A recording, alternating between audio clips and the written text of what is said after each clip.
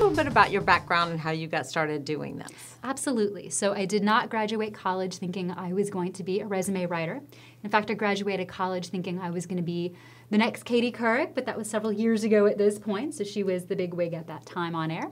My background originally was in broadcast journalism, so always strong with the writing, but very comfortable on air, so this is a nice throwback. Thank you very much.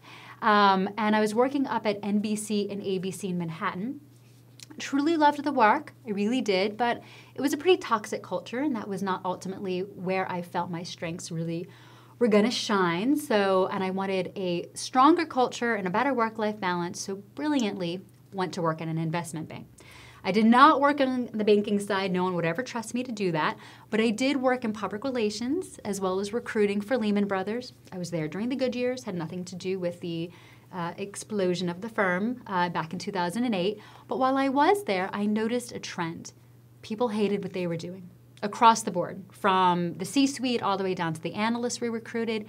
And honestly, I wanted to be part of the solution, not part of the problem. So I left, went back to grad school, finished up my master's in educational psychology, and started Refresher Step in 2008. Got to be known very quickly for the resume writing piece because I just already had that background in writing, understood the psychology behind resumes, of course, and then grew the company to include LinkedIn and then overall job search strategy.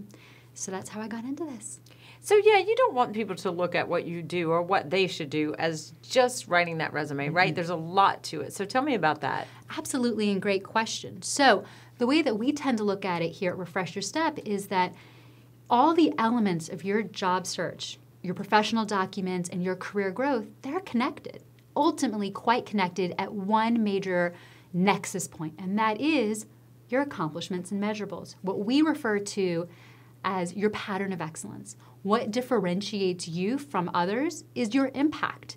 And so we, of course, try to gather that information for your professional documents, resume, cover letter, LinkedIn, bio if we're creating one, a portfolio if we're creating one, which is common in the marketing field. And we really try to connect that back to, again, what is your pattern of excellence? What are your accomplishments and measurables, quantitative and qualitative? And then make sure not only are they in the documents themselves, but that you can speak about them in your interviews as part of your job search strategy, as part of your negotiation tactics to, of course, make more money. And so we really do tie it all back to pattern of excellence.